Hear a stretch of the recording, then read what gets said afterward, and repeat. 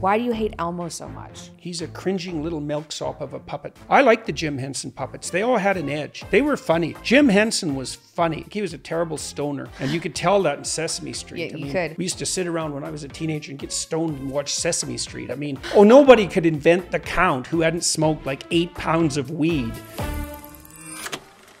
Dad, welcome to my podcast. Thanks for the invitation. Good to see you. Good to see you too. Where are your Uggs? These are my backup slippers, man. They look like backup slippers. They do, yes, they certainly do. They're not the ugliest slippers I have, though. This is true. Okay, last week you had a story about how much you were being paid at Harvard and how that was difficult because mom was staying at home and you just weren't being paid very much. Mm-hmm. And I wanted you to tell everybody about that. Well, when I was an assistant professor, so there are 3 tiers of professor: assistant, associate, and full. And assistant professor is the beginning position. And generally you're tenured, which gives you some job security at associate. And then there are a few more perks that come along with full professor. I started as an assistant professor at Harvard. And it wasn't necessary for Harvard to be particularly competitive on the salary side of things, despite the fact that they have untold billions in their hedge fund. Harvard's really a hedge fund now, by the way, and not a university. Sneaky. So, yes. Well, be careful what you wish for, you know. Anyways, I wasn't paid enough as an assistant professor at Harvard to support a family in Boston. And I'm not complaining about this. It was a great opportunity to be in Boston. Mm-hmm. But Tammy didn't have a green card, so she couldn't work. And we spent no money. I had the most rat box of a car that you could possibly imagine. Rackaby, yeah. I mean, that car, the doors literally fell off that car 2 weeks after we sold it to our neighbor. Now, the neighbor, by the way, knew that the car was in that bad a shape. So I think we traded it to them for partly because we got their Cadillac. Anyways, we didn't even buy magazines. We had no money. And I had to teach extra courses. So I taught 2 extra courses per semester, which is a lot because you're full load, especially if you're doing research, is 3 courses in total, 3 or 4 across 2 semesters. So 2 per semester. I taught twice that much. Oh. And one day I phoned the dean and I said, I phoned the dean and I said, I don't know what's going on here, but I'm having a hard time getting my research enterprise up and going because I'm teaching so much. I don't have enough time to attend to the research. And I don't mind that because I love teaching, but what the hell? How do you justify this? And he said, most of our people consult, which was not true. Many of the senior faculty consult, but to consult, well, first of all, you have to be established somewhere for a long time and you have to have a reputation. And it takes a long time to build up a consulting enterprise. It's not something you just step into overnight. It's like a decade to build a consulting operation. It's very hard. To get patients. Well, or not patients, but clients. Clients, yeah. Yeah, right. And I wasn't practicing as a clinical psychologist at that point, although I was licensed. Anyways, that's when I started the enterprises that became ExamCorps because I was looking for something I could capitalize on that I knew about that would be useful, that would be economically productive. You know, and that took off. It took a long time. We didn't really make profit with ExamCorps for 15 years. And that's Understand Myself. Yeah, and self-authoring. Yeah. So I just thought it was interesting that I didn't realize that. I don't know if it's still the same now, but I didn't realize that that's how little money associate professors can make even at Ivy League institutions. Oh, definitely. Assistant. Yeah. Is it still the same? I don't know. I would suspect it's Things are a lot similar. more expensive now. They'd have to be paid quite a bit more for it to be the same, I would assume. Right, because I imagine the housing market is certainly more expensive now than it was. I mean, Boston's housing market was very expensive when we were there in the 90s. That had already started. Although we did buy a house when we were there in a working class town in Arlington, very nice working class town. And we could afford that just barely. And we had loans from our parents for the down payment, at least partially from our parents, yeah. So, yeah. I mean, it was fine. We just didn't have any money. The thing is, your poverty isn't defined by your money precisely. Your poverty is defined by your opportunity. right? And so if you don't have any money, but you have lots of opportunity, you're rich. You just don't have any money. And you can have lots of money and be poor. I mean, I wouldn't say that's the normal run of things, but it's certainly a possibility, partly because money isn't the solution to many of life's problems.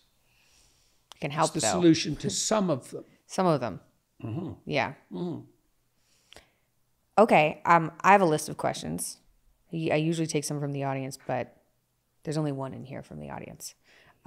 So you talk a lot about keeping families together and how two parents, a man and a woman, are ideal for a child. Mm-hmm. Minimal. They're the minimal necessary arrangement. So like 2 wives is better? You mean 2 wives better than a single mother? No, I meant 2 wives and a husband. You said minimal arrangement. Right. That was a joke. Yes. You have to find 2 wives who would get along with each other, and that's technically impossible. Hey guys, if you didn't know, my dad's going on tour for his upcoming We Who Wrestle with God book. If you guys like the biblical series on YouTube, you're going to love this. Tickets are available at jordanbpeterson.com, and honestly, if there are any of the lectures you guys should go to, it's one on this tour. It could change your life. Listening to Dad's lectures brought Mom closer to God, and I think that's what he's hoping to do for people. I'm not sure what other lecture you can go to that's trying to deliver that. Mom's going to be opening for him, and hopefully I can come along to some of the shows, but we'll see how baby George and my sleep feels about that. Tickets are available at jordanbpeterson.com for shows in the U.S. starting in February. There are also meet and greet tickets still available. I hope you enjoy this episode. How do you know when divorce is the right option? Well, I would say that's all things considered up to the adults involved, right? I don't know if there is a rule of thumb that generally what you see, and this used to be encoded in law, is something like irreconcilable differences. So we've had family members who got divorced because one of them wanted a child and the other didn't. Mm-hmm. Well, possibly you could negotiate around that, although it's not simple. It's a pretty fundamental difference. And so, and then I would say repeated actions of bad faith on the part of one of the people, and that would be repeated indication that negotiation in good faith is impossible. Repeated patterns of deception, that's a really bad one. I suppose there are probably instances of profound temperamental incompatibility. I think it's very difficult, for example, to take a relatively value-free big 5 dimension. If you're insanely creative and interested in ideas, so high in trait openness, and the person you're with is very much tilted in the other direction, finds no interest in ideas, has very little aesthetic sensibility, that's a very difficult difference to overcome. There's no real negotiation there. If one of you is 80th percentile and the other is 30th percentile, that sounds like a huge difference, but it's not 99.9 compared to 0.1. It's not 1 in 1,000 different. You're kind of in the normal range. Well, then there's some room for negotiation and expansion on the part, let's say, of the less open person, and maybe some appreciation for the norm and what's more conservative on the part of the more open person. Because openness isn't without its downsides. Open people can easily be scattered all over the place and interested in way too many things and be dilettantes and be flaky, especially if they're not good at distinguishing good ideas from bad ideas. But if you're really different on any given temperamental dimension, that makes the corresponding communication much more challenging. Like, it's very, very hard for someone extremely extroverted to be with someone extremely introverted, because their whole orientation to the social world is opposite. Disagreeable. I've seen this with men and women. You'll get a very agreeable woman who's quite feminine and a very disagreeable man who's like hyper-masculine, and they can't communicate. That happens a lot. I wonder if that's part of the reason this red pill community has taken off, because a lot of the people who are figureheads in this community are extremely disagreeable, like probably first percentile in disagreeableness. And what they teach other people is men can really be friends with other men because they understand each other. Yeah. Men can't be friends with women at all and can't even really communicate with them. That's kind of what they teach people. I wonder if that's a personality trait. Well, for I these, like, think hyper well, I think that disagreeable like people? hyper masculine men have a hard time communicating with hyper feminine women, definitely. But this is where the gender issue becomes more complex. The radical leftist claim is that there's no limit to the number of genders there are, and that's actually true, even though they're stupid. Well, they're stupid. They don't know what they're talking about. But there's an element of it that's true, because the cardinal elements of gender difference in personality are agreeableness and neuroticism. So the typical hyper-feminine woman is extremely agreeable and high in negative emotion. And the typical man is disagreeable and low in negative emotion, right? So, and there's positives and negatives associated with both that. An agreeable person is very much concerned with the feelings of other people, is concerned with others. And you can see that as a virtue, although hyper-agreeable people tend to be resentful because they don't ever put their own interests they don't put them forward properly.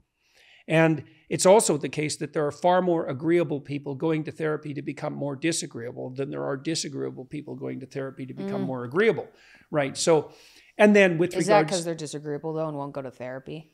Or is it because it's more beneficial to be disagreeable than it is to be hyper agreeable? Well, I think that being very agreeable carries with it that terrible burden of continual martyrdom and self-sacrifice. And I don't think that if you're trying to make your way in the world as an individual, there's definite disadvantages to that a priori position. One of the reasons women don't make as much money as men in comparable positions, to the degree that that's true at all. That's not true if you compare single men and women in their mid-20s who are childless. In fact, the women actually have a bit of an advantage.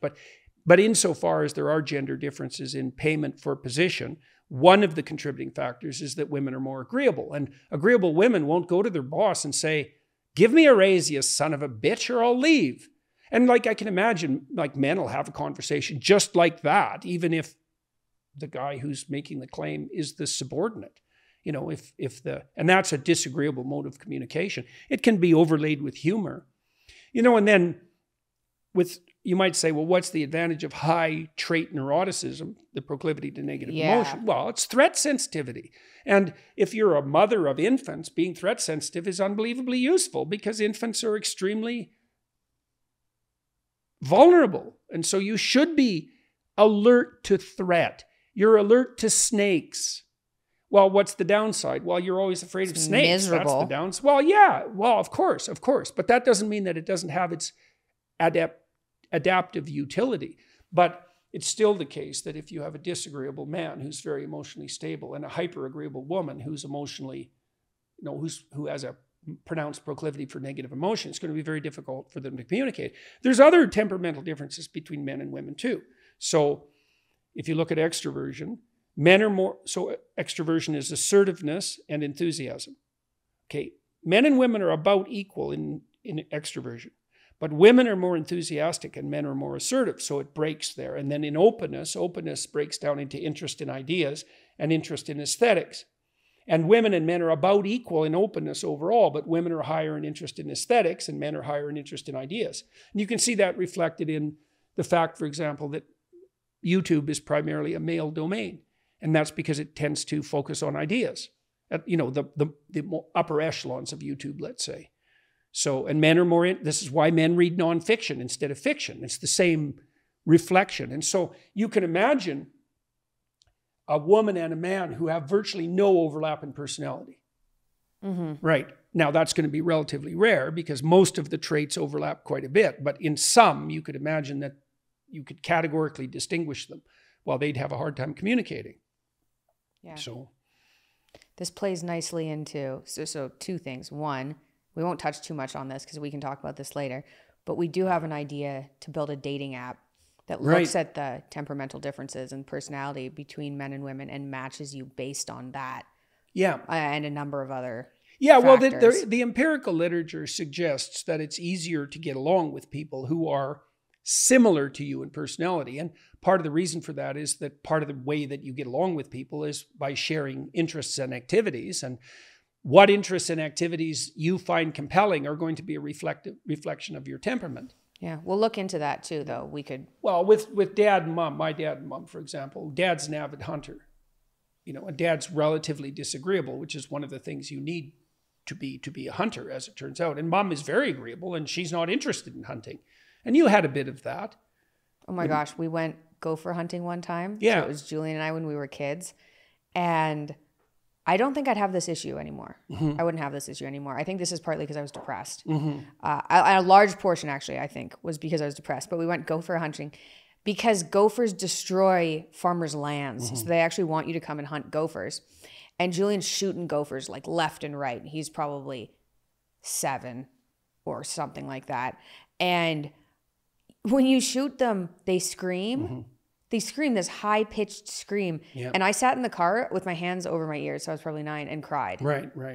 Well, when I used to go hunting with Dad, I was too tender-minded for it too. So. Tender-hearted. Yeah, tender-hearted. Yeah. Yeah, but that's a good example of how temperamental difference can make a relationship difficult, more difficult, because there's little overlap in apparent interest. Mm-hmm. And Tam used to encounter that with her dad. Her dad was quite an entrepreneurial character, but he wasn't one of the world's most aesthetically sensitive people. He had no interest in art whatsoever, right? And he just thought it was a practical waste of time, like many conservative people think. And she'd haul him along to a museum, and his attitude was, "What the hell are we doing in this museum? And why have we been here for so long?" Right? And that's a clear reflection of difference in interest.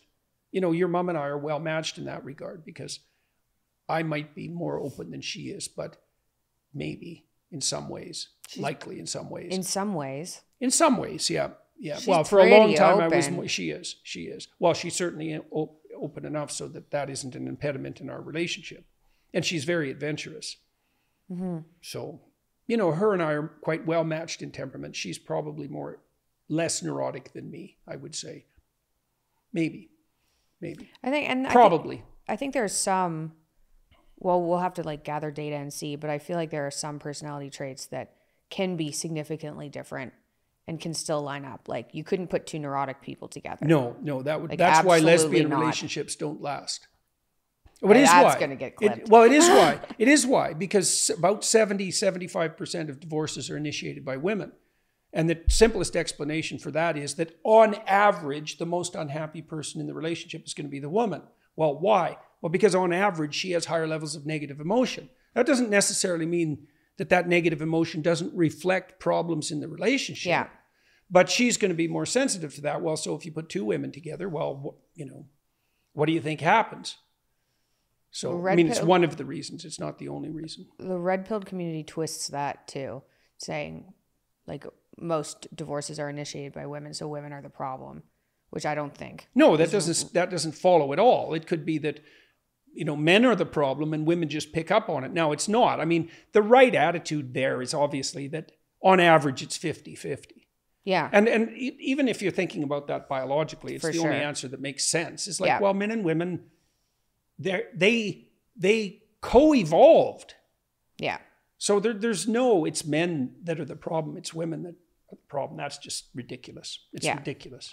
Hey guys, so last year, before I discovered mold in my house causing all my issues, I had my hormones tested on the off chance I was having a hormone issue, which I was. My hormones were flattened, all of them. They recovered somewhat after moving out of that house, given I got pregnant a month after I moved out, after not getting pregnant for a few years. But I wanted to talk to you about the company I use to test my hormones, Merrick Health.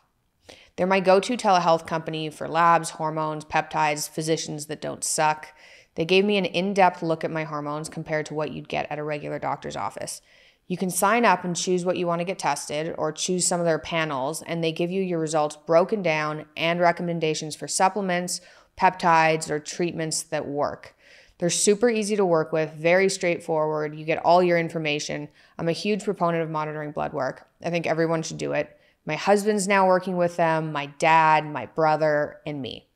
They do work other than hormone optimization, like cognitive enhancement, hair loss prevention, body recomposition. The complete package includes the same elaborate panel I got myself and actually just redid. So we'll see what it shows now that I'm not living in mold. And with those test results, the Merrick Health clinical team suggests ways to optimize hormones. To get the exact same panel and medical oversight I got, click the link in the video description or go to merrickhealth.com/Mikhaila and use code MP to save 10% at checkout. Highly recommended, pinned in the description. I hope you guys are enjoying this episode. You want to hear the audience question? Sure. Why do you hate Elmo so much? He's a cringing little milksop of a puppet. He's whiny. He's false. He's fake, nice. He wasn't a Jim Henson creation, by the way. I like the Jim Henson puppets. They all had an edge. They were funny. Jim Henson was funny. Like, he was a terrible stoner. And you could tell that in Sesame Street. Yeah, you could. We used to sit around when I was a teenager and get stoned and watch Sesame Street. I mean, nobody could invent the Count who hadn't smoked like 8 pounds of weed. Cookie Monster. Or the Cookie Monster, like, exactly. What is that? And so Jim Henson was a hoot, and the Muppet Show was very funny. Elmo's like the politically correct puppet of the Muppet troops, and that whiny voice just grates. Everything about that bloody puppet grates on me. Elmo, sickening puppet. He's got particularly politically correct on recent years in Sesame Street too. I saw some clips lately about him, one of his puppet friends, decrying systemic racism for 4-year-olds. Oh. Sickening. So, no, Elmo's, well, plus, if I remember correctly, there was some untoward behavior on the part of his puppeteer. Yeah, a little. Yeah. Yeah, surprise, surprise. I thought, well, nobody could see that coming, whose eyes were open for 20 years. Okay. Stupid puppet. Advice for people getting... He sounds like that horrible character on Star Wars, that Miso...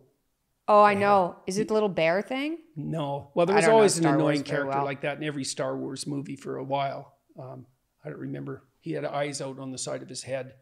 Anyways, he's the same character. It's like, and that, they even did that in Harry Potter with that bloody... Oh, Dobby? Oh, God. Dobby and Elmo are the same creature. Not Dobby. Yeah. Dobby was annoying. Very. Yeah. Yeah. Advice for people getting over a breakup. Well, take some time. To don't contact the other person? Well, generally on the psychiatric end of things, if you're grieving, generally the psychological community has agreed that something like a year of grief consequential to a severe loss is well within the realm of normative. So it's going to hurt. So don't be too impatient with yourself. I would say, what else? What else do you need to know? Cynicism and bitterness are not your friend.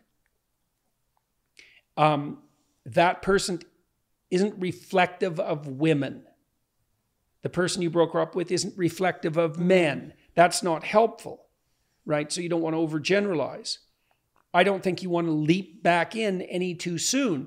And you might spend some real time thinking about not so much what the other person did wrong, even though there's nothing more satisfying than that. You should spend some real time thinking about what you did wrong, especially if this has been a pattern. You know, I noticed when I was in college, I broke up with 3 girls, I think, in the space of 6 months, something like that. They were relatively short-term relationships, but they all ended the same way, more or less. And I don't even remember the details, but I thought, oh, that's not them. That's me. And, it took me a while to sort out what it was. Part of it was that I had a tendency this is very common. In fact, I'm sure it's overwhelmingly the norm. Maybe women do this too. God only knows what women do.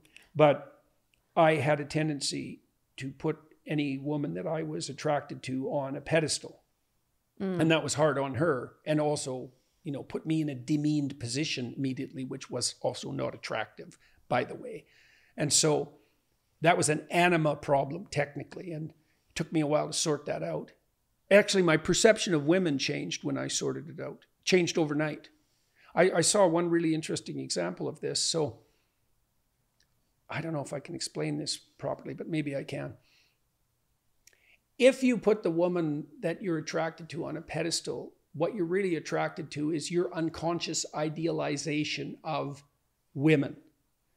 And men see their unconscious idealization of women in someone they're attracted to, especially if the attraction is pronounced and immediate, right? That's a projection, psychoanalytically speaking. And then they confuse the woman with that idealization. which is very difficult to bear for the woman because she's not really there. That's the first problem. And second, she's going to get herself in trouble and not know it because now and then she's going to do something that violates that ideal projection and be called to account for it, even though she doesn't know what rules she's breaking. Plus, the guy won't be able to listen to her or appreciate anything about her that's not perfect or in accordance with that ideal. So that means she can't really talk to him, right? She can't reveal anything that's untoward or... That definitely makes sense. Mm-hmm. I think that is probably common for people. So one of the things that happened when I solved that problem, I was studying a lot of Jungian psychology at the time. It literally happened overnight. I can remember walking down the streets of Montreal and I saw an ad on a bus. And you know, at that time, this was in the 80s, they're probably still doing this. A lot of the models that were used by like makeup companies were very young women, like 14, but made up, you know, so they were sexualized. Oh, well, it's still the case. Like there's very young models who were used, you know, but I know that before I had seen through my own illusions that I would have seen in the ad a beautiful woman. And then I saw a girl dressed up like a woman. Oh, that's interesting. Mm-hmm, mm-hmm, wow. Yeah, well, there's a loss in that too. Like the loss is, this is a loss of maturity, is that, you know, if you are in love with your ideal, then you have the ideal, like you have the princess. The price you pay is you don't get the woman. Now, if you want the woman, the price you pay for that is that you have to let go of the princess. Right. Now, that's what you should do because the princess thing isn't going anywhere.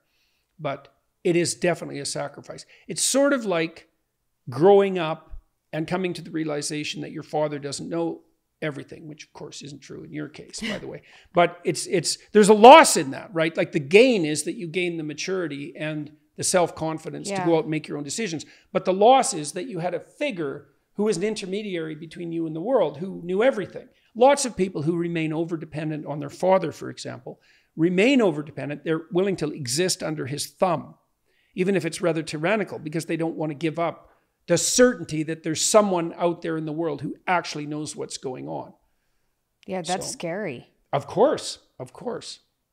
That's interesting. Okay. So that's what, not to like still stick on this red-pilled community, but they're interesting. I find it. It is interesting. Very strange. Well, it's the beginning of a kind of backlash against idiot feminism, like a wide-scale backlash. Yeah, it is. It's the opposite in an also toxic way. But that's what these people are looking for, is the princess. And then the problem with the red pill community is they're telling all these young people that the woman they want to look for is the princess, like literally a virgin. Well, and part of the problem with that too is there's a maiden whore thing that's a problem there too. So you could think of, there's two archetypal representations of women. There's more than two, but here's two, and they're on opposite ends. And one is the virgin mother, and the other is the stripper whore, right? And you might think, well, if you're going to get married, you want the virgin mother. Well, sometimes, right? Well, so then, and sometimes maybe the stripper whore is the preferable object. Well, now, how do you bring those two together? Well, there has to be a sacrifice, right? There's a sacrifice of purity, certainly. And part of the reason that couples, men, remain sexually unsatisfied in their marital relationships is because, virgin mother is for their wife and whore is for their stripper girlfriend. Well, that's not very good for the stripper girlfriend because she ends up like, cocaine in back alleys. That's fun for her. And it's not so good for the wife because her idiot husband is floundering around with sluts. And so that's real fun.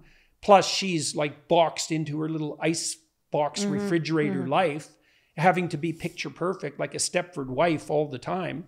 Yeah. Right. It's very unsatisfying for everyone involved. This is partly why Jung, what would you say, was so insistent upon integrating the shadow.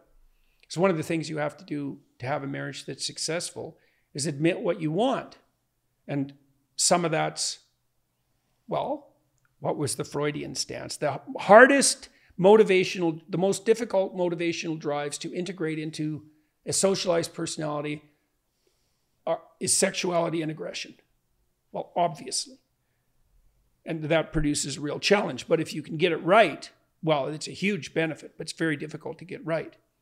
And it's part of the whole, how is it that you maintain respect for a woman in the light of, what would you say, the full range of sexual activity?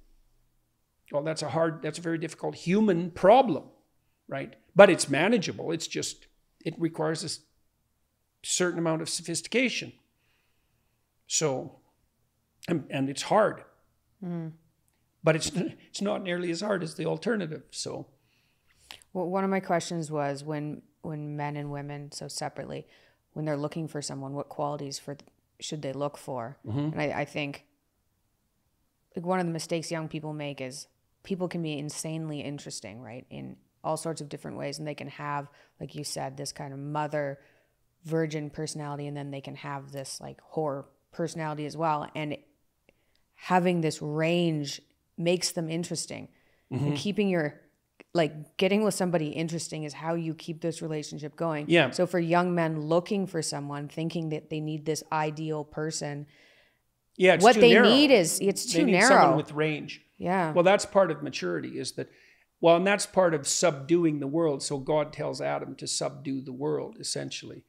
And all the eco freaks think that means, rape and pillage Mother Earth. It doesn't what it means. It means everything in its proper place, everything properly categorized.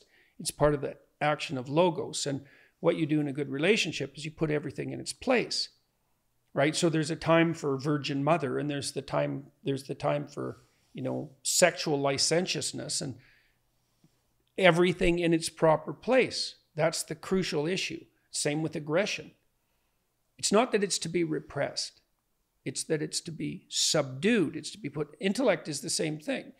So Milton characterized Lucifer as intellect gone wrong. And intellect's a great gift. It's a great talent, and it is God-given.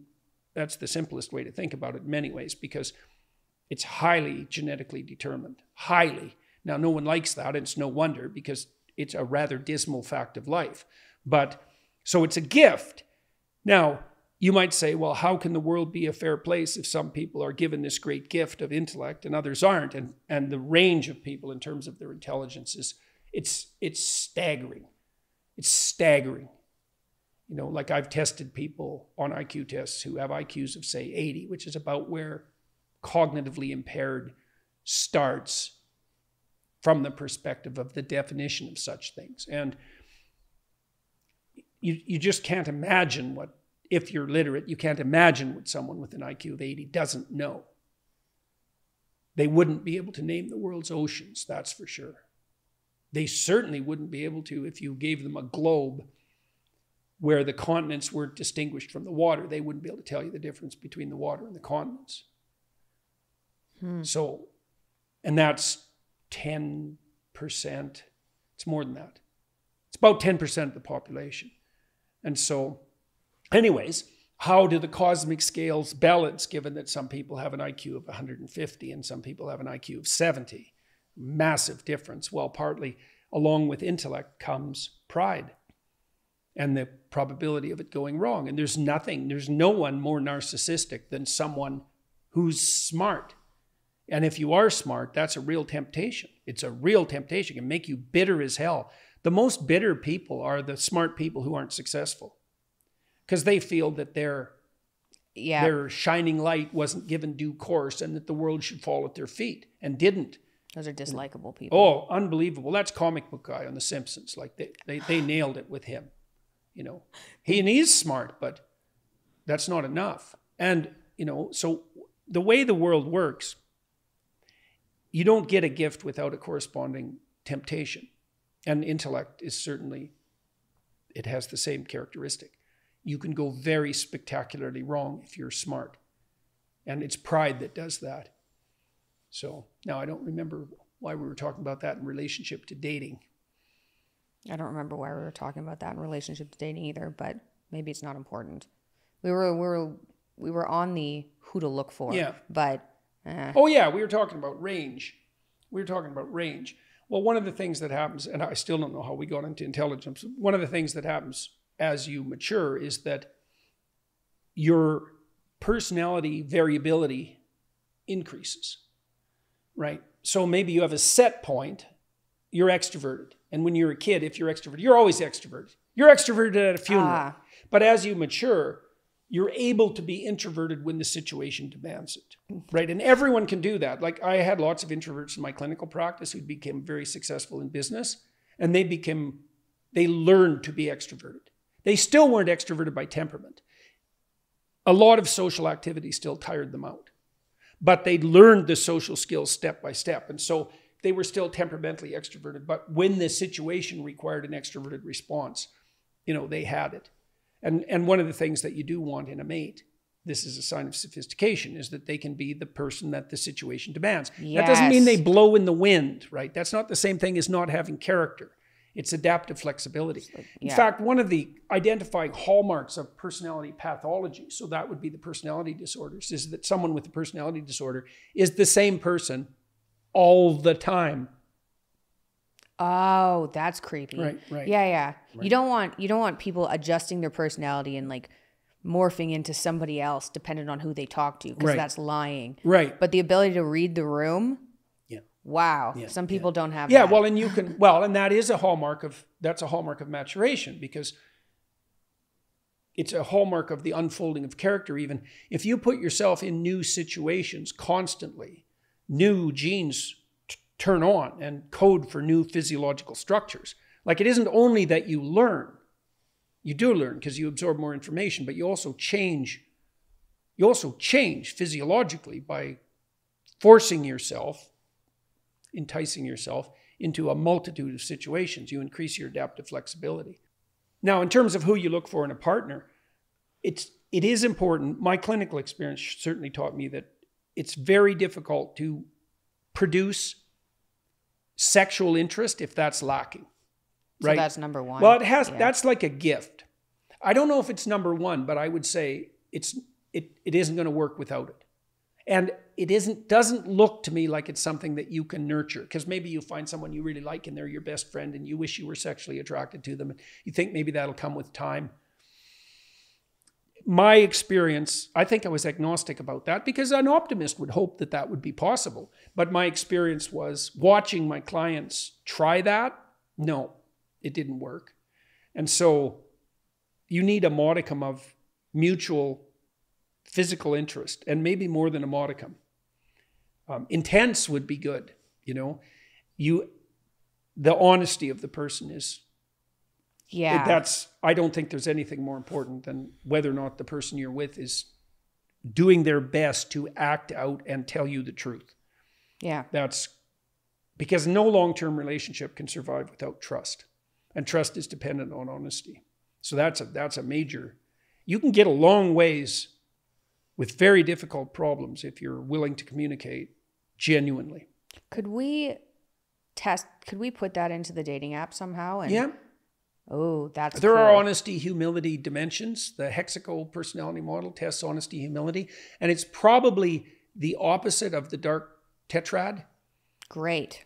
So what happened when people built personality models is they got rid of all the evaluative words like good and evil, or even good and bad, anything that looked like a value judgment. And then they discovered a five-dimensional structure, the five-dimensional structure that characterizes personality.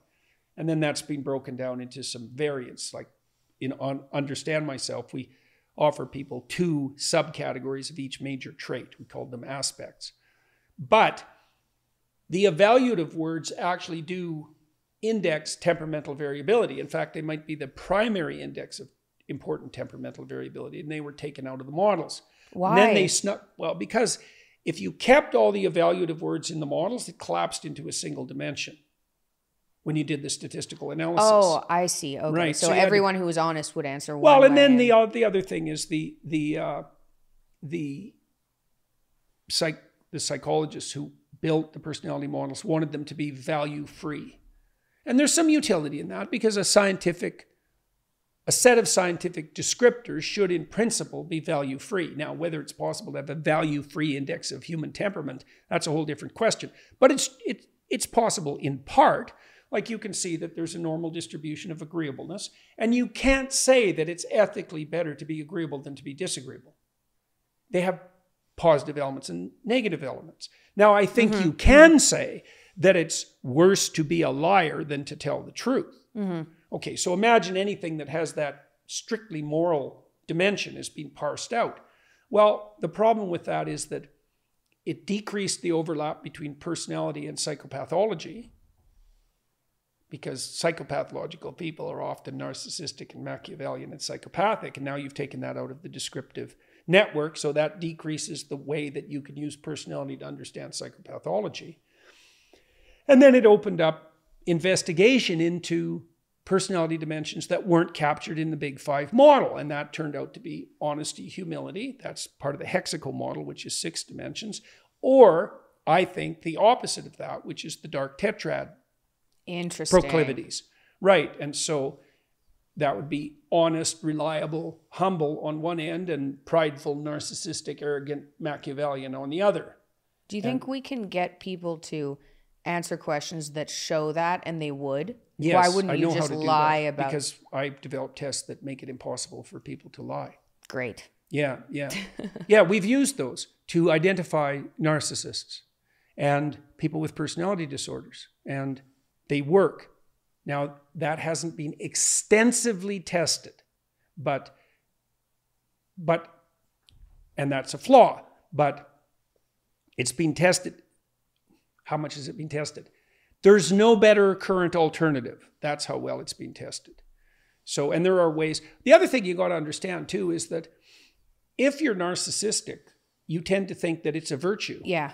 And it's also not that easy to lie consistently. It takes a lot of effort, and you have to be motivated. Now, it turns out if you tell smart people that their personality tests are going to be used to evaluate their suitability for a job, they tilt them in the direction of conscientiousness and low neuroticism, which is exactly what they should do, because those are the best predictors. And it collapses the 5-dimensional structure. So people can fake good. And you can imagine that more intelligent people can fake good better. And so that's a problem when you're trying to evaluate people using self-reports for employment suitability. We developed a unfakeable Big Five that circumvents that problem. It's got some other prices you have to pay for that, but it does work. We paid people to cheat the unfakeable Big Five. I did that work with Jacob Hirsch, and they couldn't do it. They could do it a bit, but not nearly as much as they could with the self-reports. Cool. Yeah, yeah. And then Daniel Higgins and I worked out some tests that they were forced choice tests. Essentially, you have to admit to one of 2 bad things. And it's not obvious at all which of them is worse. And if it's only one comparison, then it probably doesn't make any difference. But if I know, maybe I have 20 paired questions I could ask you, and one answer is clearly more associated with long-term psychopathology than the other, even though both are negative, and you answer all the questions in a way that indicates the worst choice, then I can be reasonably certain that, I've got you right. And so that's basically how we set up the tests.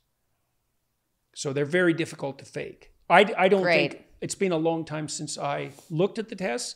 It isn't obvious to me that I could fake them if I came across them now. Because both of the choices, for example, in the forced choice, I think one of the things we did, if I remember correctly, is we have 5 bad choices, and we know which order they're in, and you have to put them in order. Right. And then if you prioritize the wrong one, well, that's costly if you do it repeatedly across a lot of different questions.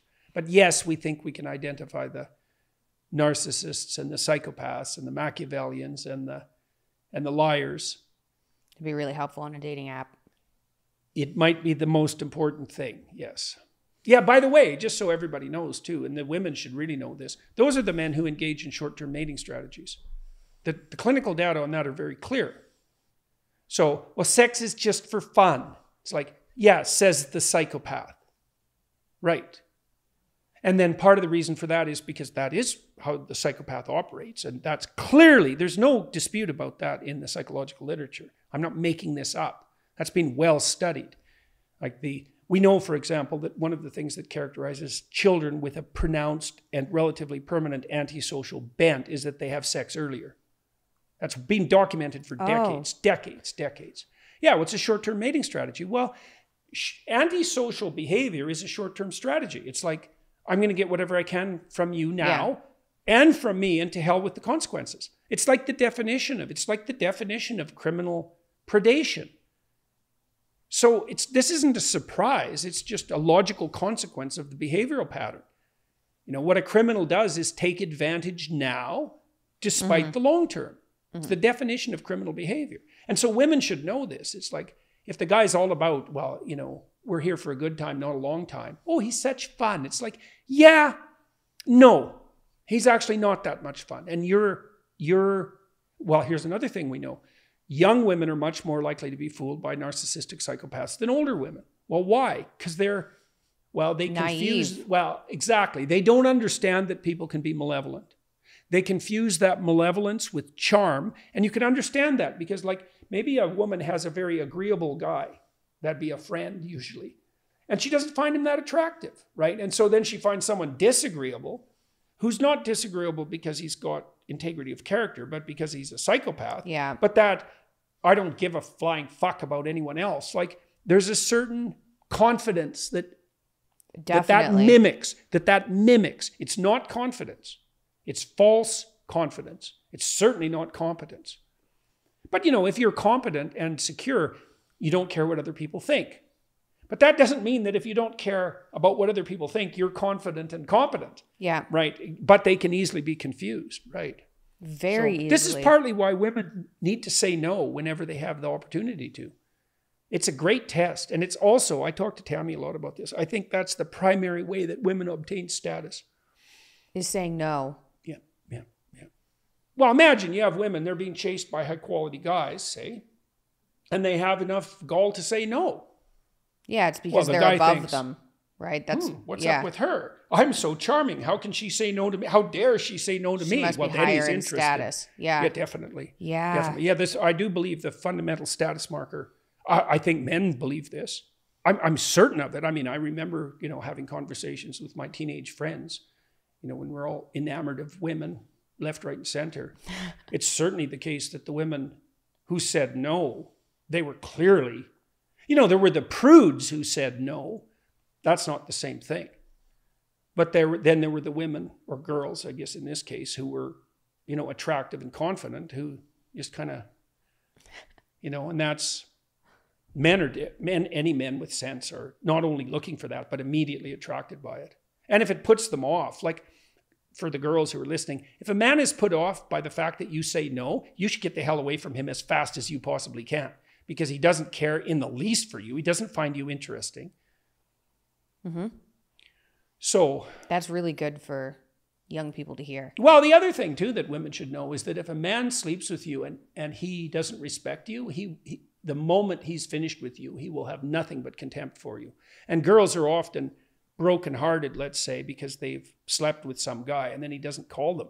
It's like, I can tell you that guy finished in bed. The first thing he wanted to do was get the hell out of there as fast as possible, because it's sexual satiation and immediate disgust, contempt, and shame. Immediate. That's not good. You don't want to be the girl on the receiving end of that. There's nothing about that that's good. No. People should hear that. Yep. Yeah, and you do. I mean, I know that I ran into a lot of people that I now know were psychopaths as a young woman. For sure. And that's partly, I think, because I'm extroverted. And so, but also because I'm female, and so the extroverts are attractive. And it is the extroverts that don't really care about anything, that seem confident, that are attractive. But if you're a 21-year-old guy and you're like that. The temptation of a disagreeable extrovert is to be narcissistic. Right. So every personality constellation has its associated pathologies. So the pathology of extroversion is mania. The pathology of disagreeable extroversion is narcissism. Right. The pathology of introversion is depression in combination with neuroticism. So there isn't an attribute that you get without a corresponding temptation. Well, extroverts are interesting and enthusiastic and dominant in social situations. And disagreeable people are pretty damn good at negotiating on their own behalf, but disagreeable extroverts can become narcissistic. Now, the problem is they're attractive.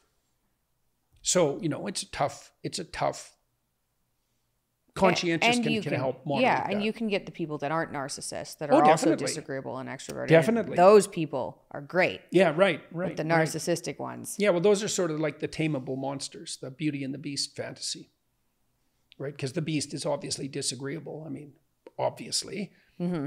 And, well, and to rampage around is an extroverted sort of thing. I mean, nobody cares about the Beast who hides in the back of his cave. So yeah, tameable Beast is a good, it's hard though. It's hard. It's a hard needle to thread. And that's, the problem that women face. Let's take a bit of a different direction, given we're at the beginning of a new year. I thought maybe you had some kind of tangible advice for people in making a new year plan. So well, the most tangible advice, like, what should they do in order to think about the next year? Well, the most tangible advice, the most practical thing for people to do is to do the future authoring program, because it lays out what to do in great detail, and you can do it badly and quickly and it'll still help you a lot. But so you can go to self-authoring and do the future authoring program, and it helps you lay out a vision. And people, what we do to adapt to the uncertainty of the future is we lay a vision on it. We lay a vision on the chaos and we pursue the vision, right? And so it's exactly what you do when you're navigating a boat, right? You have a destination in mind and the waves rise and there's all sorts of variability, but use the destination as the orienting point, like the North Star, and you calibrate your perceptions and your emotions in relationship to the goal. That's how we navigate, and we're navigating creatures. When we say we know something, we don't mean we can describe it explicitly. That's what we think we mean when we say we know. That isn't what we mean. We mean that we have a navigation tool. We have an accurate map. And you need a map. And to map accurately, you need a destination. And there's no difference between specifying a destination and developing a vision. And so there's two ways you can develop a vision, roughly speaking. You can do it by the promptings of conscience, or you can do it by the promptings of calling.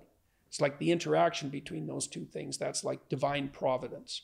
So conscience would say to you, here's a bunch of stupid things you're doing that you could stop doing that would improve your life. Now, conscience can be too harsh a master, right? So you have to enter into a dialogue with your conscience, and you may have to enter into a relationship with it, like Pinocchio and Jiminy, because Jiminy's just a tramp when he starts. Like, he has to learn too.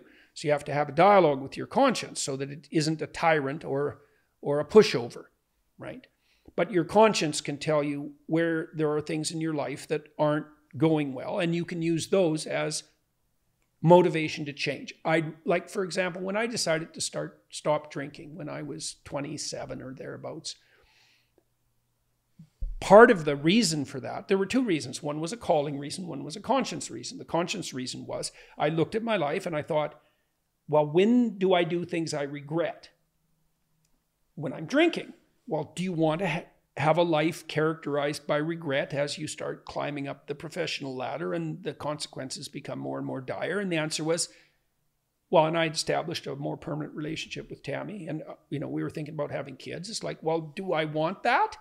Or would I rather have a life where I wasn't doing stupid things that I regretted? Mm-hmm. Well, and when I quit drinking, I didn't stop doing everything I regretted, but I stopped doing like 90% of things I regretted. Yeah. Okay. So that's very true for people who drink, period.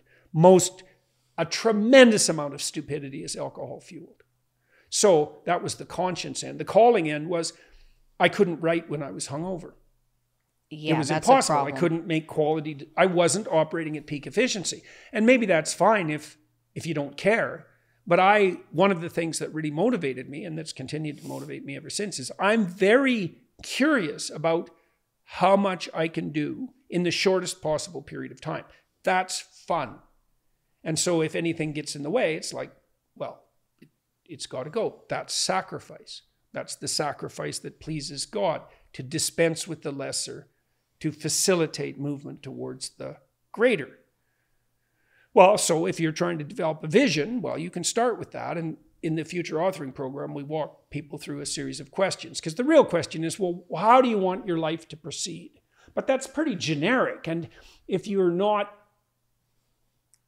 accustomed to self-reflection, you haven't been socialized so that you're self-reflective, you don't even know where to start. You know, people will say, well, what do you want to do with your, I don't know. Well, that's not a very good answer. It means you're vague as hell, but it may be true. So you can ask yourself more specific questions. Where's the value in your friendships and how could you foster that? You know, and those are hard questions. Like maybe you have friends that aren't that good for you. You know, it's highly probable. You know, and you might think, well, you know, they're my longest term friend and I've been around with them forever. And the answer is, well, if they're aiming down, man, and if they're the sort of people who will pull you down when you start to move up, you are not doing them any favors by allowing them to get away with that. So don't be thinking that, you know, you can put up with someone indefinitely just because you have had a long-term relationship with them. And that doesn't mean you shouldn't be loyal. The question is loyalty to what? If you're facilitating misbehavior on the part of someone you love, that's not loyalty. Right? At some point, loyal is like, fuck you, I've had enough. And you better change because you're headed in a bad direction. And I'm not going to be around to watch it. And that's love, to say that, if it's true. So what do you want from your friends? And what can you give them? Like, so the real question is, it's like, who's the right person for me when you're thinking about dating isn't the right question. It's like, what can I offer to people is the right question. If you answered that question, you'd have no problem with dating. Right, okay, so it's just backwards. But so how would you want your friendships to be constituted, your relationships with your family? Your mother did a stellar job of this about 20 years ago. She decided she was going to clean up her relationships with her sisters and her brother and her dad. And she did that first by taking a look at what she was bringing to the table. There was trouble. It's like, you can't fix someone else's trouble, but you can certainly figure out what you're doing that's stupid. And what she was primarily doing that was causing her trouble was insisting on her point of view. And she was the youngest kid in the family. She had reason to want her viewpoint to be appreciated, but she just let that go. She didn't put her viewpoint forward anymore. And then her sisters started to talk to her and tell her what was going on. And she listened, and then she got to know them. And eventually she got to say something now and then that they would listen to. You know, and she straightened that right out. So you can do that with your family. You have to have a vision. You know, how would you like your family affairs to lay themselves out? And where do you want your career to go? And how are you going to educate yourself? And how are you going to take care of yourself mentally and physically? And you have to ask yourself this question. The question is very straightforward.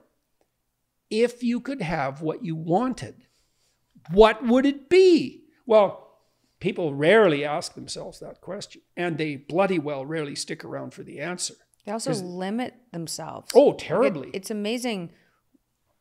It's amazing what you can do with a plan, and you could say, what do I want? And I'd say, shoot high. Oh, yeah. Because it's crazy once you put it on paper and you think about it, you start... devote your efforts to it. Yeah, you start recognizing opportunity that leads in that direction. So you might as well shoot high and see what happens. Yeah, well, this idea, there's a kind of a new age idea of manifesting.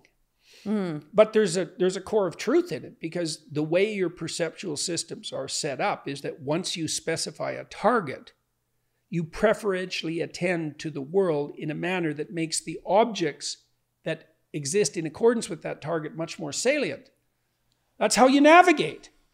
You know, if you're going to walk from here to the next yard, what's going to stand out for you are the things you have to walk around, right? Because otherwise you won't get there. Well, everything is like that. Once you set a goal, as soon as you set a goal, the world lays itself out for you. Pathways forward, facilitators, and obstacles, and everything else that's irrelevant. Yeah. Right. That's how the perceptual and emotional systems work. So, and then you might say, well, how do they work if you have no goal? And the answer is, well, they're thrown into chaos. There's too many choices. There's no direction. You're anxious and you're confused. Well, that's not a good way of propagating yourself along the pathway. You know, and with regards to the difficulty of the goal, there's rules for that too. If you have a child you love, and you give them a task, you want to set them up for success, which means they have some probability of attaining the goal compared to the effort exerted. The animal literature seems to indicate for example, that if you pair animals together to play, the loser animal has to win a third of the time. So one of the things you could say is like a high-end goal for you might be one where you have a 65% chance of failing. Right. So you don't want it to be a 99.9% chance of failing. I mean, there might be circumstances. Well, there might be circumstances under which that really high-end goal is worth achieving if the payoff is massive, and you can break it up into sub-goals where the probability of victory is higher. But you want to play a fair game with yourself. And the game is, see, there's two games going on at the same time. One is, can you attain the goal? But the other is, can you expand your adaptive competence while you're attaining the goal? And that's why you don't want to just set a goal that for sure you can hit. Yeah. Right, because if for sure you can hit it, it doesn't stretch you. And the goal is to stretch plus to climb. And you don't want to set goals that, I mean, I said shoot high, but for instance, like my goal with exercise this year, because I've got really sick last year and I haven't been exercising for a long time. And then I had a pregnancy, and my goal for exercising was twice a week for 15 minutes each time. Right, right. And it was like going from 0 to that would be a huge step in the right direction. Oh, and then I have like after that 3 times a week for 30 minutes each session. So you don't shoot high so you're not going to do it. There's also a rule there too. So imagine that you decide twice a week for 15 minutes and then it's a month and you didn't do it. So you don't say, oh, I'm an idiot and I'm a failure and this will never work. You say, well, how about once a week for 15 minutes? And then if that doesn't work, it's like, how about once a week for 10 minutes? Like, well, seriously, there's a rule. And the rule is aim at the goal. In case of failure, either discipline yourself because maybe there's some things you can sort out, or scale the goal back somewhat until you do it. Well, this is humility. That's humility. Scale the goal back till you do it. That's humility, because that's actually taking yourself into account as you are. And that can be bitter, especially if you're trying to develop in an area where you're weak, because you may have to start very low. Like exercise once a week for 10 minutes. Yeah. Well, I dealt with an old guy. He was about 83 at one point, and he had a rough life, man. He had fallen off a ladder and broke his neck. And he was permanently fused in a very awkward and uncomfortable position. Right. And he was in chronic pain and he was old and he couldn't do much. And so he kind of had it. He was laying in bed, depressed out of his mind. And he would have just, if MAID would have been available, he would have taken it in a second, like all depressed people, by the way. So what did we do for him? God, I think I started with, can you look at a magazine for 30 seconds? Aww. And then the next step was, can you sit up in bed? But by 2 weeks, we had him walking up and down the hallway. You know, like his life was never going to be stellar. But the reason I'm using him as an example is because I don't care how impaired you are. There's something that you could do that is a slight improvement over where you're at. And you might think, oh my God, it's so depressing to consider that I have to start that slow. It's like, fair enough. But this is where another fact of life comes into play. Progress tends not to be linear. It tends to be curvilinear like this, almost exponential or geometric. And so you can start pretty damn minimally, and you'll speed up. If you're consistent, you'll speed up pretty rapidly. So you don't have to worry about having to start like a fool. This is why Jung said the fool is the precursor to the savior. You have to allow yourself to be the kind of idiot that you actually are to begin with. This is something you need to know when imagine you're trying to, what would you say, train your partner to do the dishes. Regularly. Your goal might be they do the dishes immediately after dinner 7 nights a week, or maybe 3 because you do it half the time, whatever it happens to be. And they do a good job. Well, that's not necessarily where to start. Once badly would be a start. And that's a huge start because once is way more than 0. Yeah. Way more.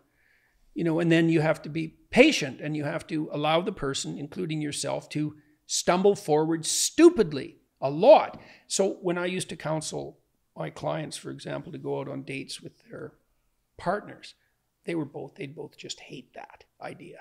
And then they'd go out and have a miserable time. And then they'd come back and trumpet triumphantly the misery of their date so that they never had to do that again.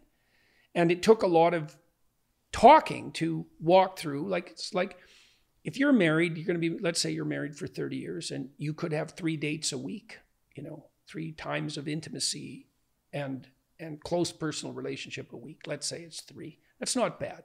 2 to 3 is probably about right. So let's say 3. So it's 100 a year. It's 3,000 over 30 years. Well, if you have to do that stupidly 100 times as you're practicing, it's like it's only 100 over 3,000. It's nothing. It's a tiny fraction of the total. So you can stumble forward stupidly, and you need to allow your partner that luxury. You can teach them slowly. And you can reward progress as well as performance. Good thing to apply to yourself. So if you manage to exercise, once a week for 10 minutes, like you give yourself a little pat on the, you don't have to go overboard. You're not queen of the universe. Yeah. Look at me. Yeah. Well, that could be a reasonable way of obtaining social support for it. Yeah. We'll see. I think I can manage that. I hope I can manage that. I could really use some exercise. How should people manage jealousy? Well, one of the things the first thing I think you probably want to think through is, you want a partner that no one else wants? Definitely not. Well, but you actually have to think that through, because the answer could easily be yes. Like, husbands will punish their wives out of dressing attractively. They do that all the time. And then they're all bitchy because their wives, she really let herself go. It's like, well, that's because you punished her mercilessly every time she looked like any man might take a second glance at her. You stupid bastard. And you did that because you're unconscious and jealous. And now you're resentful because your wife listened to you. It's a pretty stupid strategy. So you have to think, like, do you want a partner that other people would find attractive? And there's a possibility that the answer to that is no. And the reason is because you're insecure, and perhaps for valid reasons, about whether or not you're actually much of a catch. And so then maybe you should do some sorting out about that. It's like, well, let's say you think you're not much of a catch.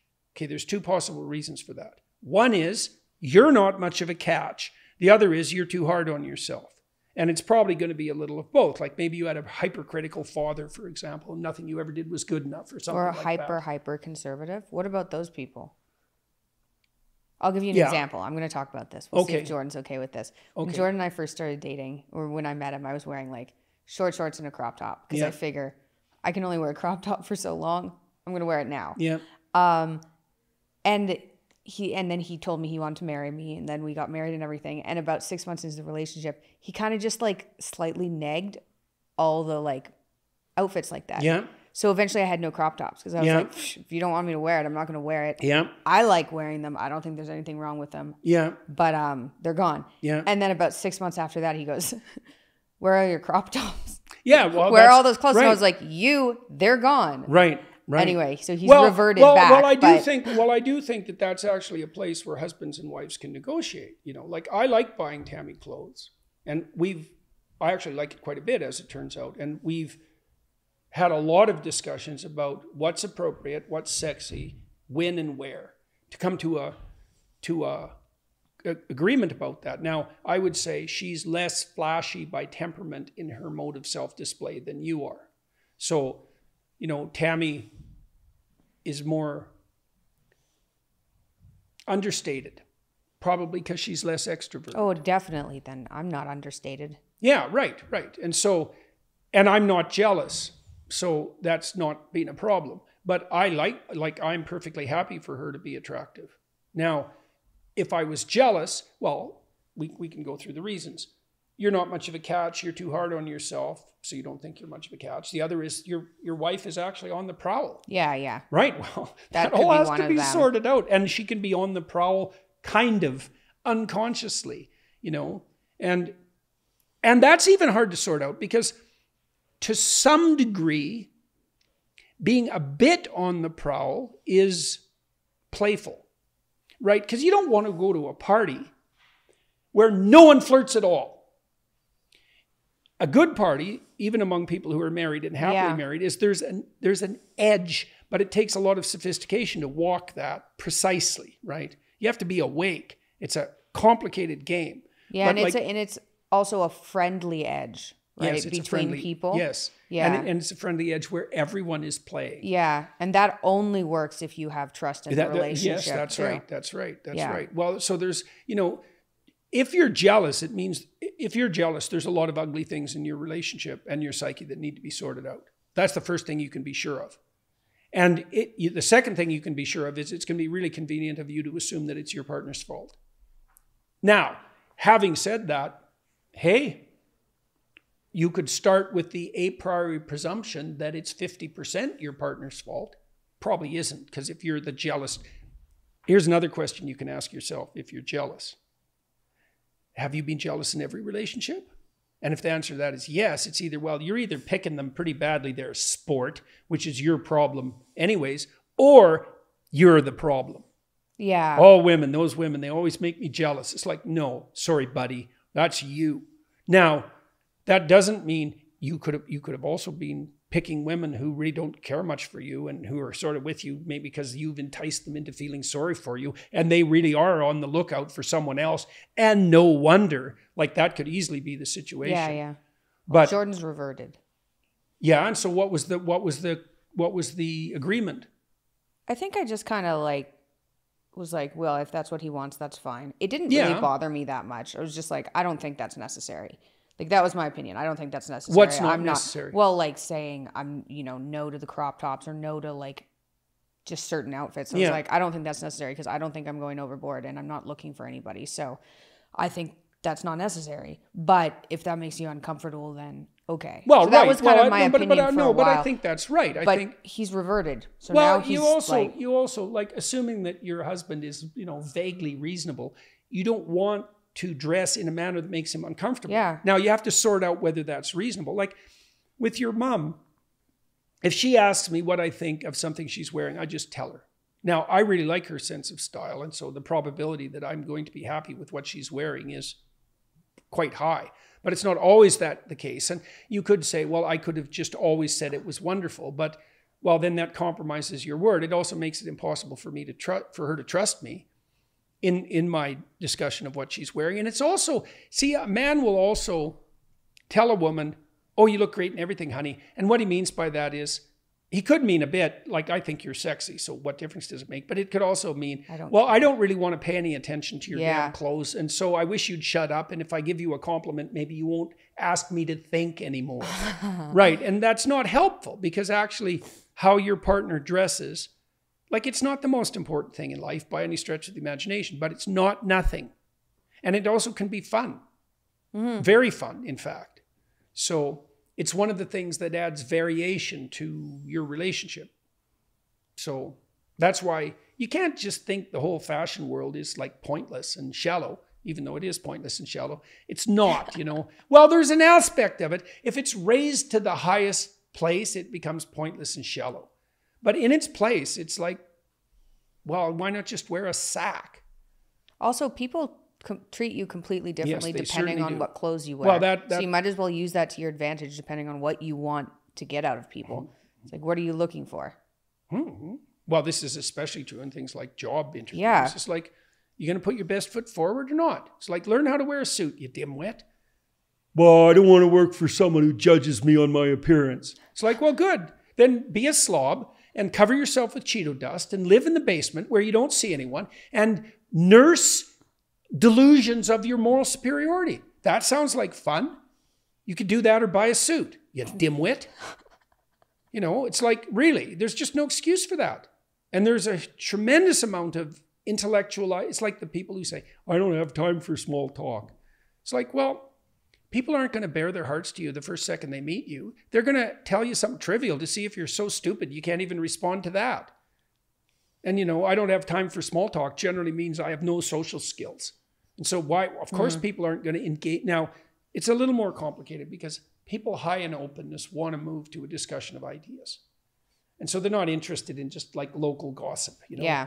So that's a complicating factor. But that aside, small talk has its place. It's like you got to check each other out a bit before you talk about anything where there's a consequence. Do you think, just going back to a different area of a conversation, do you think we could make a course for Peterson Academy that taught, like specific to people, that taught introverts to be extroverted in certain situations? Because you said you had clients that you taught to be extroverted. Oh, definitely. Oh, I bet that would be really helpful for people. Yeah. And agreeable people, That's how to social skills be training. disagreeable. We should do that in a course. Well, that's an That could interesting be idea. that could would be fun. incredibly helpful. Like, Well, that would be something, if we did that in a course, what we should probably do is find someone who's agreeable and wants to be more disagreeable and train them and film it and edit it.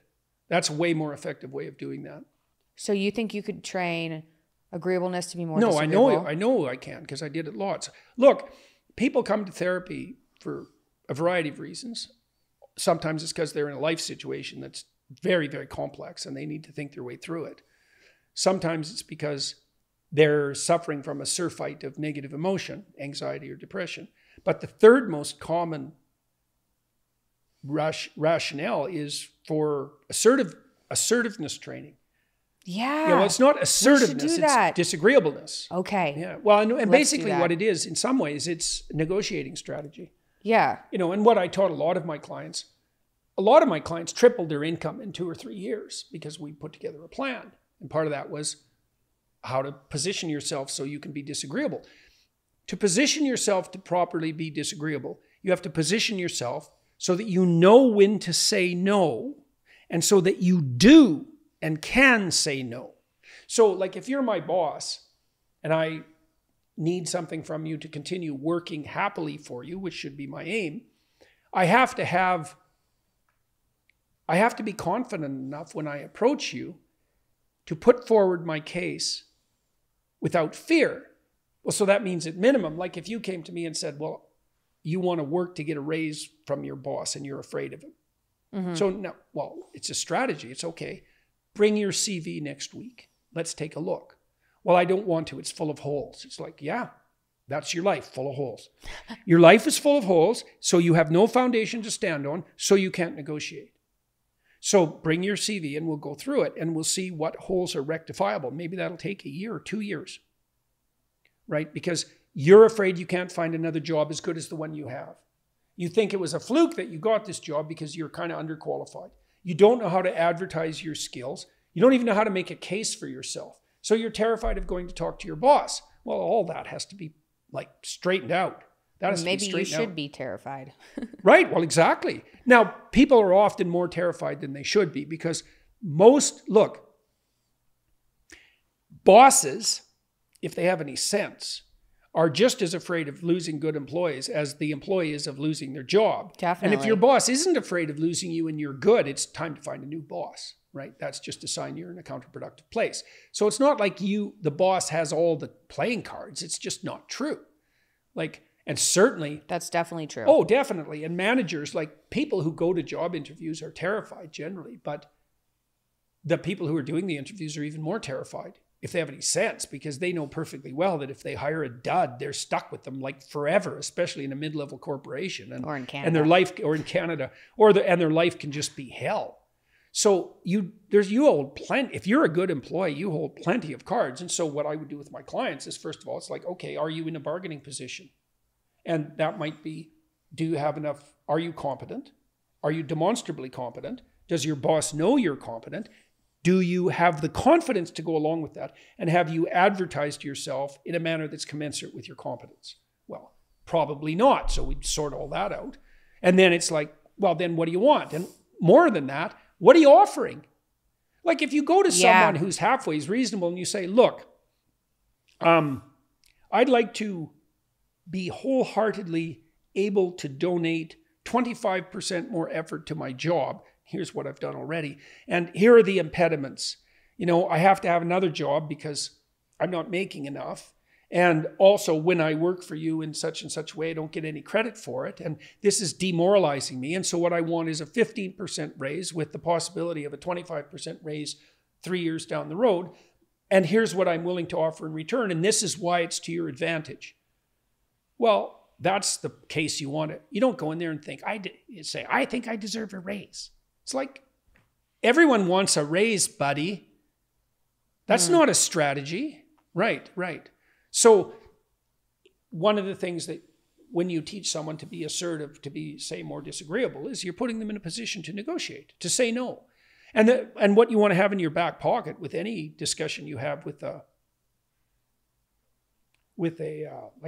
supervisor is your final option is to say Nora, man, I've got other options. If you don't have other options, you're in no place to negotiate for a raise. Yeah. If you have no other options, you're being paid as much as you deserve. Right, exactly. That's why you settled for it to begin with. So you want to put yourself in a position where you have options. I've listened to you for so long that this is how I negotiate with you. Yeah, good. Yeah. Good, right. Well, that's worked. Yeah. Well, look, when we negotiated our businesses, both you and Julian did the same thing. In the major negotiation you went through first. You were very interested in Peterson Academy. But what I wanted to hear from you is, okay, you're interested in Peterson Academy. All right, so I want you to do like an outstanding job. Okay, well, what's the price? And so what I want to hear from you is, under what conditions are you willing to do a stellar job? And I don't want some snow job. I want to know. And I want to know it for decades. It's like, no, I want you maximally motivated. Now, if you're demanding so much that it would decrease my motivation, well, then I have to tell you that. It's like, no, I can't offer you that, because then if you had pushed too hard, this is especially true if you're dealing with people that have options. So let's say you got one over me in the negotiation, and it turned out that it was 75% for you, so to speak, and 25% for me. Well, all that would happen is I'd deprioritize that endeavor. Well, I wanted that's not you, helpful. like during that negotiation, I wanted you with both feet in. Right, absolutely. Given everything else you're doing. Exactly. And anytime you're negotiating with someone who has options, you have to think, you're not thinking, how do I get the best possible deal? No. Or you reconstrue what best possible deal means. If you're dealing with someone who's competent, best deal is they'll pay attention. Mm-hmm. Right. So you got to think of it from their perspective. If I was in their shoes, so I don't remember exactly what we negotiated with Peterson Academy. I think you own the majority. 55. Right. So that puts 45. the decision-making responsibility on your shoulders. Now, a cynic would say, well, now you have the power. Well, that's stupid, because if you're using power, well, first of all, you're not going to get very far with me, because I'll just go do something else. But also, the right way of thinking about that is, no, you have the responsibility. And that means I can go off and do other things. Not that I'm not attending, but that and I would rather that this was your baby fundamentally. Like, well, how is that not useful to me? Well, I want to micromanage everything. It's like, well, if I want to micromanage everything, why am I going to partner with you? Yeah. That's another thing for people who are listening. If you're a micromanager, you're either bent in your perception of value, or you're dealing with the wrong people. Yeah, you have to micromanage someone, people. That's the wrong person. Yeah. You want to be around people you think, oh, you did a great, you want to think, oh, you did, really, if you're fortunate, you think, oh, you did a way better job on that than I would have. Then you got the right person, man. And then, of course, jealousy can arise. It's like, well, that person's so competent. It's like, this is one of the things I loved about working with Bob Peel, my grad supervisor. Bob had his feet firmly enough on the ground, and he was a very competent person. He's sort of multidimensionally competent, There was a lot of things that Bob was good at. He was a very balanced person. And he had zero envy of his students. If he had a student who was shining in some particular way, it was like, that was just fine with Bob. Good. Yeah, it was great. You shouldn't need to take credit for what other people do. No. That's it just means you're not doing your own thing enough. That's all it means. Mm-hmm. There's plenty for everyone to do. Plenty. And if you don't think there is, you have a Malthusian view of the world. Zero sum. There's only so much. If I get 70%, you can only have 30. It's like, no. I think that can also come from working with a lot of incompetent people, though. And then you're like, okay, well, I only want to give away 5% because I'm going to do everything anyway. Right? Well, so then that might just not be partnering with the right people. Well, that's part of it. And that may be part of being too agreeable as well, right? Because you just say yes to, I gave him a chance. Don't give people chances. And I'm not saying that like the son of a bitch who never gives anyone a chance. It's like, if you're trying to hire someone, giving someone a chance is a very bad reason. It's not helpful. Oh, It's not yeah. helpful to them. It's not helpful to anyone. It might make you feel good about yourself morally for 15 minutes. It's a very bad strategy. Yeah. Now that doesn't mean that with careful analysis, you couldn't take a risk on someone young and inexperienced, but you would have had to evaluate them very carefully to see if the risk was, well, that's what happened with you when you started working with me. Like, I knew you Definitely didn't know young enough to do what you were doing, but I figured. I didn't know anything. That first year was intense. I didn't know anything about anything. I remember having conversations with your agent, not knowing what a green room was. Send over his rider. I was like, sorry, Justin, you're going to have to explain that too. I was like, I'm going to be asking for a lot of words for the next, for the next 6 months to a year. When you start Apologies. something new, when you start something new, you don't know anything. What you did start with, as far as I was concerned, is I figured that you could learn it and that you would. And you did. Thank you. Well, good work. It's been fun. It's been some ups and downs, but it's definitely been fun. Yeah, well, there's no shortage of challenge in what we're doing, and that's good. Yeah. Yeah, no, you've done real well, and I'm very curious. That's the other thing that delegation, especially to your kids, is useful for. It's like, I'm curious. It's like, okay, here's an opportunity. I've always been curious about this with people. In my lab, I handed out opportunities to people all the time. Mm-hmm. It's like, oh, you think you have a clue, do you? Here, go see what you can do with this. And sometimes people come back, they just knock it out of the park. It's like, here's another one for you. And then other times people come back and say, here's 7 reasons I couldn't do it. It's like, yeah, okay. That's just they had 7 reasons too. Not always. Sometimes you have to have some sense. If all their family members got killed in a car accident, you could probably take that into consideration. That's kind of how I felt with Jordan when I started working with him, which was which Jordan? Your husband, my husband Jordan. Mm. But it was like I was like, I need help. I'm doing way too many things at the same time. I could use somebody I communicate with all the time, because either way, I needed to work with somebody closely to help manage the companies. Mm-hmm. And so I was like, that might as well be my husband. Otherwise, I'm going to be in constant communication with somebody else. Mm-hmm. So that's not ideal. Mm-hmm. And so that's kind of how I felt with him, which was like, well, here's a bunch of stuff. What happens? And then it's been great, obviously. Oh, hooray. Yeah, it's expanded my capacity. Yeah. Well, I would say something very similar has happened with, Tammy and I always cooperated, especially around the kids. Well, and that was our I would say that was probably perfectly suitable, because the period of time I'm talking about was the period of time that was primarily occupied by kids. Then afterwards, everything blew up around me, and she decided she was going to get on board, and she's just expanded her competence massively as a consequence. It's been great, because it wasn't obvious to us what we would do once our kids left. That's a problem that everybody faces. That's been taken care of nicely. That's definitely taken care of. What if we don't have much to do? Better make a plan. Well, we weren't worried about that exactly, but we were uncertain about what would be the mutual focal point of our life, right? Because kids unite you. It's a joint project. And so a lot of marriages run into difficulty once the kids leave, because the joint project has evaporated. And then what do? Well, we don't have that problem at the moment. You certainly do not have that problem. No. Well, thank you, Dad, for coming on my podcast. Good luck with we might as well just say for everybody, he's going on tour again. Tickets are still available. JordanBPeterson.com, 51 cities across the United States. I'm going to do what I did in the Genesis lectures in the Exodus seminar, except more broadly. I'm going to walk through the stories that organize our imagination. That's the right way of thinking about it. Right. A culture is a shared corpus of stories, and the stories are the foundation. And we have foundational stories in the West, and those are stories derived from the Judeo-Christian tradition, for better or worse. And I'm going to explain why that's the case and how that's for better, not for worse, because they're very profound stories. And you can tell that not least because we have the cultures that are predicated upon those stories are highly functional. That's a hint. It's a hint. It's not proof. It's a hint.